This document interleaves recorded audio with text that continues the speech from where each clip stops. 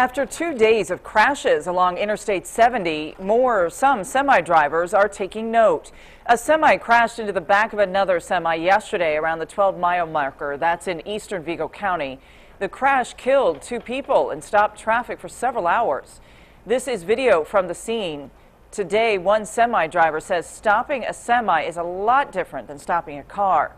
Ray Scott of Ruan Trucking says drivers need to be more aware. It's difficult, but the cars, they don't really understand. They got no respect for us. It takes us an awful long time to slow down.